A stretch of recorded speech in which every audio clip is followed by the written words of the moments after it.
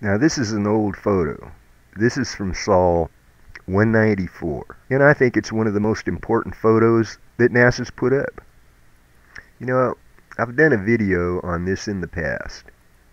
I think this photo deserves a good hard look because there's something that really bothers me about NASA. You know, they go over these photos with a fine-tooth comb.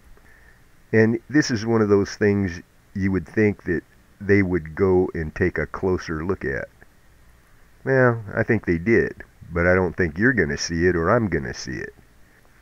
Dead center of this photo is what appears to be two cables sticking out of the ground.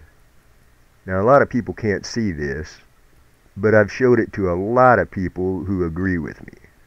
So I'm not saying it is, I'm saying it looks like it to me and a lot of other people. But the point I'm trying to make is NASA taking a look at that and then not going and taking a closer look, in my opinion, is ridiculous. Now, if you're looking at this on Facebook or on a phone or something, I don't know what it's going to look like. But I know that on my computer, this appears to be two cables sticking out of the ground. You can see the shadow of them right behind them on the cliff wall there. I know they went and took a close-up of this. And the fact that they didn't show it is proof to me that that it is something that they don't want us to see. You know, these aren't something, if you look at the original photograph, you know, it's not something that's easy to see. It's one of those things that are kind of down there, and if you miss it, you miss it. But you would think that NASA would be interested in a couple of tree roots or cables sticking out of the side of a little cliff there.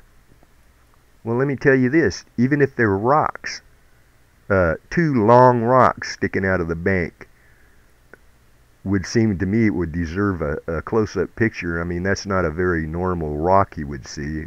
Maybe there was some kind of a new rock formation that they could look at there.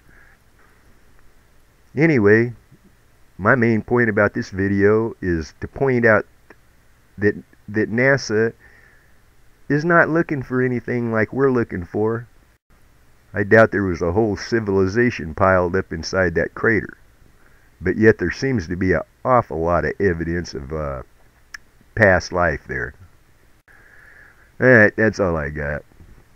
Thanks for watching.